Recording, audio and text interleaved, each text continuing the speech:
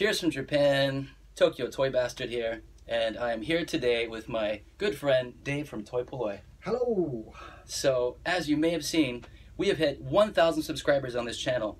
So Dave has flown all the way out to Tokyo to congratulate me and give me a gold medal.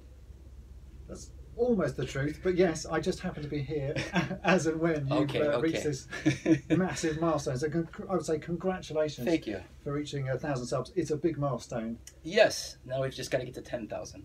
Well, that's going to take a little bit more work, and I can promise you that. It's more videos to come for sure. Well, anyway, so I've invited Dave to my house today, and we've decided to pick some toys from my collection to kind of discuss, and also talk a little bit about how we met. What, 3 years ago? 4 years ago? It must be 3 years ago now, because it's the third time I've been to Tokyo, and we've sort of met up. The first time was, via having chatted on Facebook and YouTube for a relatively short time, and then just agreeing, let's meet up at Toy Cats and talk toys, and then go and have a drink afterwards. And 3 years later, we're still doing it. So it's and I think both of our followers are familiar with Toy Cats at this point if they've seen any of our videos. Yeah, well, I've done quite a few videos, and I think I've been filming there for a good, I've been going to it for must be sort of 8 years, and been filming there for the last 2 or 3 at least, and sort of showing generally the. I'm not going to say mess that is Toy Cats, because that's not rude. It is a mess, isn't it? It's a beautiful disaster. Yeah, and it's Mrs. Toy Polloi always says it's like going down into a dungeon, because it's quite. You do go down some steep stairs, and then it's like just a sort of little hovel at the bottom of it, filled with floor to ceiling with toys. So if you're not used to things like that, it can be a bit scary. It feels like you're going like deep into the bowels of this building. It's like, oh God, will I come out? We should suggest that he change the name to Ishi's Dungeon. It could work a lot better. But the thing is, when you go down there, it's just amazing. You see, there's so much stuff, and I don't think I've ever gone there and not bought something. Or traded something. This time especially, I knew that I was going, so I packed my suitcase full of bits specifically so that I could trade and get some of the good stuff that I wouldn't have seen elsewhere. So so we did some trading at Toy Cats. So that was not filmed, but I'm sure we will show some of that stuff in the future. Yeah, I'm going to show. I will show all of the stuff that I've picked up this trip in a few videos, I'm sure, because I've done quite a lot of filming. So I'll try and split it up. But I will show the bits that you gave me. I'll probably pull out one specifically back there before this is over. But okay, so let's get into the toys that we're going to discuss here. So first off, the very first thing that I think he and I ever kind of talked about online, other than Micronauts, was vintage Kenner Star Wars. Yep, and it will be your little green-limbed Chewbacca you have here, because I think you did a video. Oh my shaky hands! Yeah, you did a video back when you found that. Did you find that at? It was at some flea market. In Kichijoji, Omocha Ichiba toy flea market, and I did a pickup video. And the first video you ever left a comment on was that video, and you berated me for getting the origins of this incorrect. No, I don't think I berated you. I think you just said it was a rare thing, and I said, oh, actually, it's just faded limbs. But that's a misconception that many people have. So here's two things I've heard about it. One is that it was made like this, but you're saying that they faded over time, right? Yeah. And is that because this was different plastic than this plastic? Yeah, you'll find it with all styles, because they're all made in different factories around the world, and some of the plastics degrade at different speeds and different times. And I haven't actually got my little magnifying glass thing so I can read that. My eyesight is terrible. But depending on where it's made, I think that's a Hong Kong one. Yeah, I believe so. The plastic just degrades if you leave that in the sun. You could make your own one of these, as I said before. That just find a Hong Kong Chewy. You'll notice actually the back is a different colour to the front. So it's clearly sun damage. That is much greener. The other thing I noticed about this is actually pretty great condition too. It's like got most of the paint and stuff. It doesn't actually look too bad. Yeah, he's looking pretty good. I still need a crossbow for him though. I probably have a spare. I'll stick it in a box next time. Thank you.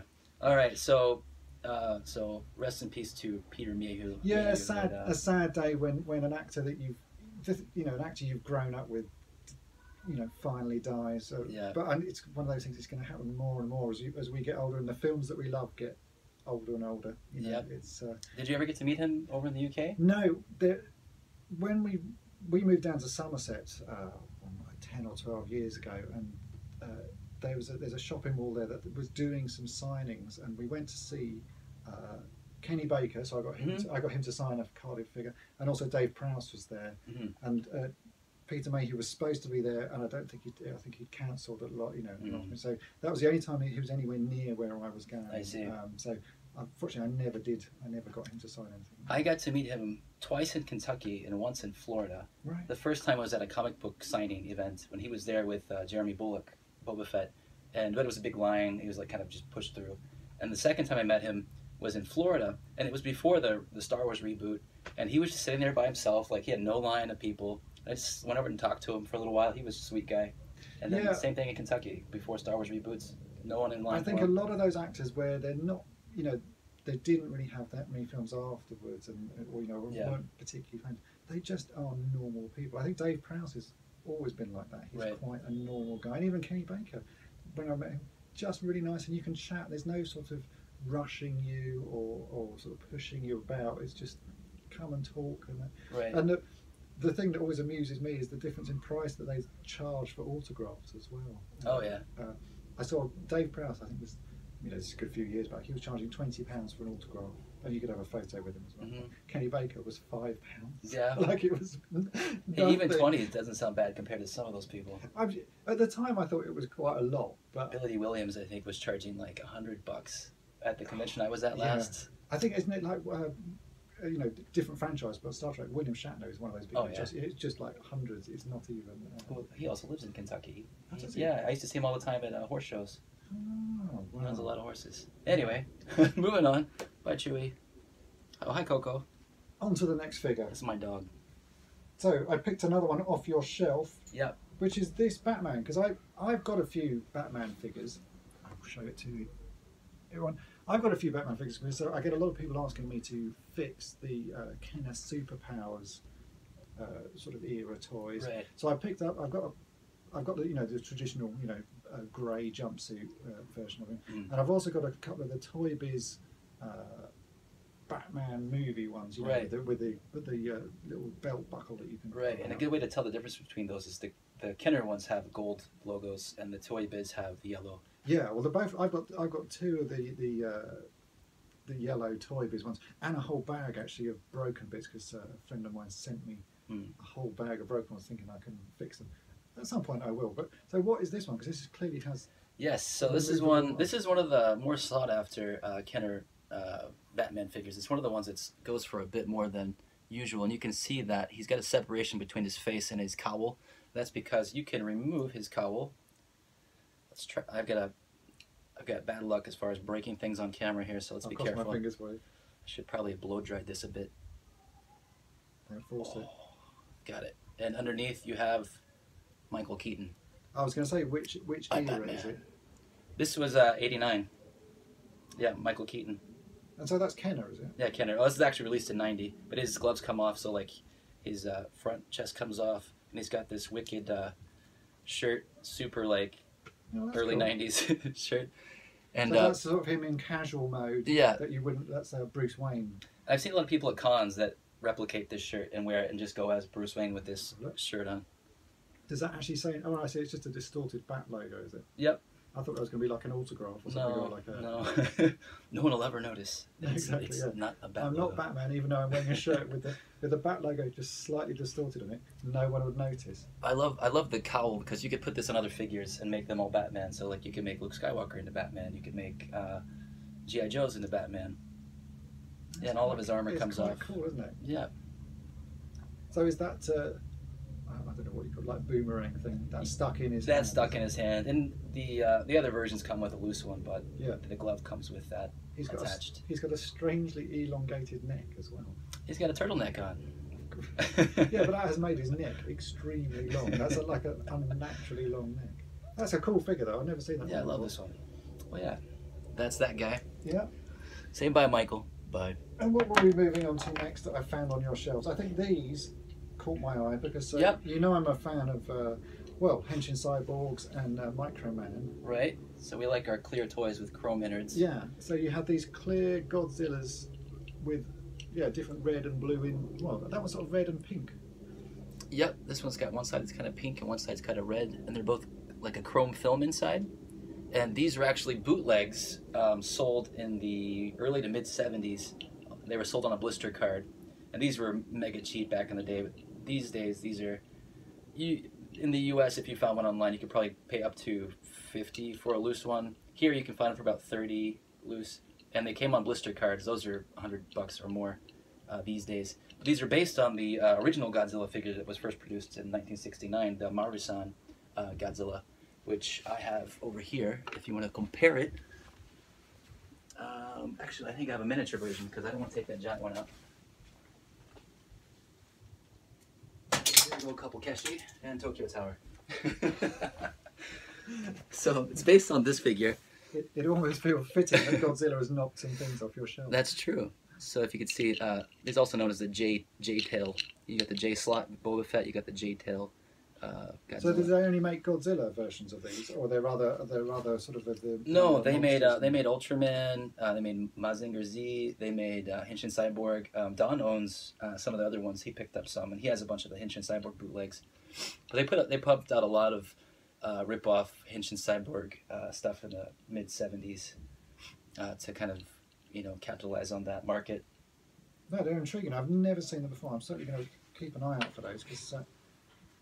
Anything that's clear plastic with visible innards seems to, I don't know. I like the look of it. So, yeah, great. They're cool. They're cool. I'll Pass stick them over those here. to you. So what was next on our? On this one, I picked this off your shelf because to me it reminded me of. Well, You said Rambo, yeah? I did say Rambo. I'm thinking sort of half Rambo, half Bruce Lee now, but it was.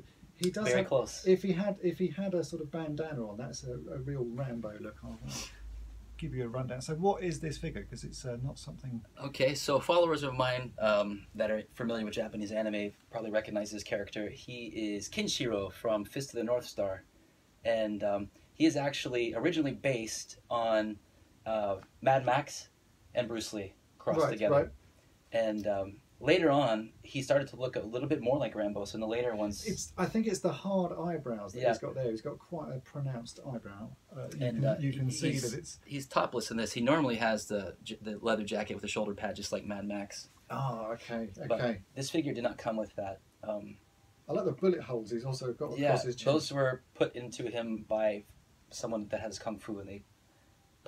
Oh, so it's they're finger holes as opposed to bullet holes. So he knows that they're basically a martial art they practice called Hokuto Shenken, and they can all basically touch certain pressure points, and then you'll explode. Of course. Yes. Yeah. It's very violent. It's a cartoon. A daily occurrence. Yeah. This was one of the most popular manga and anime back in the early '80s, and it was one of the first ultra-violent animes back in the day. And it's still super popular. You'll see this all over the pachinko machines and things when you walk around in Tokyo. And little known fact, I actually used to work for this company when I first moved here. Cool. Back in 2005, I worked on the manga for the prequel. And I didn't own any of the toys, and that's from 1986 Bandai. These are pretty hard to come by, so when I found it, I was like, I've got to have something to represent my time there. So that's the only Kinshiro figure I own. So what sort of stuff did you do, for them? And just drawing the frames of the comic books? I did the framing, the inking of the framing. I did the minor details on things that were not like close-ups of the main characters. I did inking on non-close-ups of main characters, and I did all of the rendering for the special effects and the tone. Blimey. Yeah. Oh, cool. Oh, it's a good figure to have because it's got a memory. And I always like figures that have got some sort of link back to something you've done or some sort of childhood memory. And this is one of the first Bandai toys that was kind of articulated in, Henshin Cyborg was articulated, but Bandai didn't really do toys like that. So this is. It does have a feel of Bandai about it, much like the old Power Rangers stuff. It feels that sort of. I'm not going to say clunky, but like Bandai stuff is fairly basic sometimes in its construction. There we go. Yeah, and 1985. Nice. But he's got a famous catchphrase, "Omae wa mo shindeiru." It means you're already dead. That's from him poking his finger in your chest. Omae wa mou shinderu. All right, moving on. Next up, we've got this, and the reason I picked this off your shelves is because you've given me a whole load of these. So give me some more info. I like this one particularly just because he's got wheels on him. Yes. And it reminds me a little bit of some Transformers with this sort of pop-up action. Right. So what is this? So this is Gamera, and this is Gamera from the Gamera trilogy, the third movie in the Gamera trilogy. And this was a rare UFO catcher, I believe. It came from a UFO catcher, and there were like two versions. One's like matte finish, and then this one's got like the sparkles and stuff. And when I first moved here, one of the things I started collecting the most were of Gamera because I didn't really know about him before. And I discovered him when I moved here through a friend named Dennis. And then I went crazy collecting these. But I actually found this just earlier this year. And I originally had the matte painted one, but it was broken. But it's basically a pullback toy, or not quite a pullback toy, a friction toy. Yeah. And basically, you're supposed to wind it backwards. And you would think that it would just go forward, but it goes backwards. And that's because when the tail hits the wall... Let's see if we can get it to work. It might not work without it being on the floor. Oh, I see. It flicks out. It pops up and he stands up and he's menacing. And for those who are not familiar, Gamera flies. He's a giant flying turtle. And so he's in flying pose and then he's in landing pose. But yeah. It's pretty cool. Because the reason I picked this is because you just have given me a whole load of miniature little vinyl toys from Gamera. Yep. And a book sort of detailing the history of it. And it's not something I've really known about because, well, you've seen I like Ultraman and all the monsters and right. sort of that go along with that. So this one is new to me, really. So I've got quite a lot of reading up to do, and I will read the book you've given me, and the little vinyl toys will go on display with my Ultraman sort of selection of monsters and various other vinyl toys. So yeah, that's really cool. No, it's a nice one. Yeah, Gamera's amazing. I also have a tattoo of him on my arm. I'm not going to show that. It's for another video. It's for another video. And the final bits were, again, you gave me in your little pack of pieces, you gave me this guy. Yep. Although in purple. Right. That's Future Trunks with Saiyan armor. I picked a few of them off the shelf here, so I'll show them all. You wanted a rainbow assortment. Yeah. This is Teenage Gohan. This is a rare one, and this is Goku, the main character of the story. Yeah. So what are these? Because I've never seen. I've seen these rubbery toys. I picked up a few of them before because I like Gatchaman and Battle of the Planets. And right. I picked them up specifically because they're the Gatchaman version. But this is obviously different with the sort of die-cast chess piece of it. So. Right. So if you're familiar with the rubber figures, originally they were popularized by the Kinnikuman, the Kinkeshi, back in the late 70s and early 80s. And then around that time, a lot of other companies, mainly Bandai, they started producing other franchises mostly through Bandai, but other companies too, and they got really popular. So one of the first ones that came out after the big Kinnikuman wave was Dragon Ball in around 85, 86. But these are from Dragon Ball Z, so these are produced around 1990, and these were called the Full Metal Jacket Collection. So they came with die-cast metal armor or clothing, and some of them are pretty hard to track down, and they sold them in either box sets or they sold them in gashapon machines. And someone's got a motorcycle outside. I'm really big on the Dragon Ball Keshi. You can see like behind Dave here, there's like a wall of them, and I've got jars of them on my computer. And these are some of my favorite ones, and I've collected nearly every character, but since you're not much of a anime fan or know much about Dragon Ball, but that's one of my biggest passions, so I figured I had to give you something interesting. No, it's all new to me. I think the reason I'm not that into them is because I'm just a little bit too old. Right. I guess by the time that Dragon Ball and stuff like that was on the TV, I'd have probably been into different things. I think it was about the time, if you're saying 90s, I probably selling off all of my toys because I got into remote control cars and computers, and so I'd have given up, You also feel a bit, at that sort of age, I'd have been sort of, 15, 16. Yeah. No, a bit older than that, actually. You just start to, following other things and that. So I got rid of all of my toys and stopped watching cartoons. Yeah. But then by the time I'm 20 again, I'm back watching cartoons and collecting toys. So it was a very short window of naivety. But I think these would have come out when I wasn't really into toys Right. and cartoons, and so just got missed off my radar. It's a bit like Pokemon. I get Pokemon, I like it, but it never grabbed me. You don't like it? I'm a Pokemon hater. I like the style of them. I think Yeah. they're quite. And Pikachu's all right. Pikachu's all right. what's the Polloi? Is it the one with the swirly thing on his chest? I know a couple of them. And I never really got into it. Again, it was just that sort of wrong era for me. Right. Yeah, those came out right after Dragon Ball got popular, or Dragon Ball Z got popular in the U.S. But yeah, So how much do these sort of things go for then? it depends on the character. Like, and it depends if you get them in the capsules or in the box sets. Some of them are quite pricey. Some of them, $20 and up, $20 and up, and some of them you can find occasionally for just like $5 or something, or 500 yen here. But yeah, the box sets are quite about expensive. £4 in the UK. I'll just Yeah. do a little bit of translating to your UK audience. But yeah, those are awesome. Yeah, Yeah, it was cool. Well, I'm going to certainly, it will go on display in my room because it's not something I've ever had before. you at least have to learn about this character to appreciate the figure itself. A I little will more. do He's some- one of the coolest characters in the show. I always do a lot of reading up. Whenever anyone gives me stuff, I always look up what it is because I like to know the sort of histories of the toys and just the general background, because sometimes that sparks off a new collection. I mean, you must find the same thing. If someone gives you one thing, sometimes you'll suddenly go, "Oh, I didn't know about that," Oh yeah, and then for sure. you've spawned a completely new collection Mhm. just from one figure. Same So- thing with these. I found one Yeah. of these and I was like, "What is that? Oh, it's Dragon Ball. Oh, how many of these did they make?" There's no information. Yeah. Yeah. But that's the fun of it. You'll just a new collection is formed from one single toy. While we're on the topic of that, the only way that you can find out information about these guys, if you're interested, is this book. So you said that you went to the shop at Mandarake that sells the little rubber figures. Yeah. So the guy that runs that shop with the long hair that's kind of dyed, he and a couple other guys produced these books. So these are produced through Mandarake, so they're only sold at Mandarake. This is the one that catalogs all of the Dragon Ball Keshi from the 80s and 90s. This book alone originally was about $8, and it's tiny. Yeah, it's a thin book. This book currently goes for $100 to $150 because they were very rare and obscure and lost, but it's the only way that you can find out about these characters. Crazy. Yeah. Crazy. Yeah, I don't know. I went in that shop specifically to see if I could find any more of the Gatchaman Keshi, and I did. I found a huge bag of them.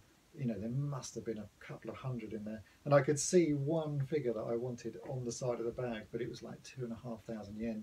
So it was that, sort of nearly 20 quid. I just Can't do it. I couldn't, not for just one figure. I'd have a Right. whole bag of this stuff. You gotta but I get didn't- crazy about it first. Yeah. So I didn't bother buying it. Just I could see one figure in there. I suppose if I could speak Japanese, I might have been able to say, "Can I have that one?" I'll give you, give you 100 yen for it or something. But no, I left it this time. Too much to buy. Well, I'll get you addicted before too long. Don't worry. It could happen. It'll be rubber toys and Gamera. That's all. He's gonna come in for those every year. Well, as I say, now that you've given me a few things I'd never had before, I'm quite often tempted into new collections. So the more monsters I have in my collection, the more chance there is. That's what I was betting on. All right. Well, thanks for coming to my house today and talking about these things. And That's right. Thanks for inviting me. It's always nice to see. I always like to have a sort of look around your collection and see thank you. what new things you've got, because it's on the whole it's completely different to the stuff I collect, and I like that. I like being able to see. This probably looks a bit different than it did 2 years ago too. Yeah, I think Dragon Ball was kind of eating up the room. Yeah, you did certainly have a lot of different things on the wall. You still got all your Ghostbusters up. Yep, never giving up the Ghostbusters. Yeah, Can't give up the ghosts. There's a lot of new things around, and a lot of old favourites. That's why Yeah. that's a bit Oh, we didn't talk about any Microman. Oh. We'll Next save year. that for next time. Next year. Next year. All right, guys. See you next time. See ya. Thanks for the 1,000 subscribers. Let's get it to 10,000 or 10 million.